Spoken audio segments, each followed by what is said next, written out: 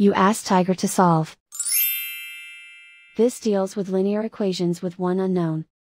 The final result is x equals -1. Let's solve it step by step. Group all x terms on the left side of the equation. Subtract 5x from both sides. Group like terms. Simplify the arithmetic. Group like terms. Simplify the arithmetic. Group all constants on the right side of the equation. Subtract 7 from both sides. Simplify the arithmetic.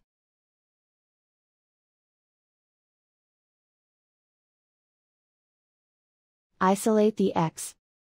Divide both sides by -10. Cancel out the negatives. Simplify the fraction. Move the negative sign from the denominator to the numerator. Simplify the fraction. And so the final result is x equals -1.